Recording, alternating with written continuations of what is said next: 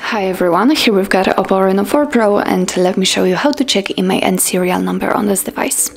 So actually we've got two options to choose from. First one is using the dialer, the second is using the settings. So firstly, let me show you the one with the dialer. So let's open the dialer, let's tap on the keypad and let's type the code, which is *#06#. And as you can see, thanks to this code we are provided with both IMEI numbers and also a serial number attached to this device. Let's click on OK, and let me show you another option. Let's open the settings, let's scroll and find About Phone and tap on the status. And as you can see here, we've got the numbers, the IMEI numbers for both SIM slots, and here we've got the serial number. So that's all. This is how to check IMEI and serial number in your OPPO Reno4 Pro.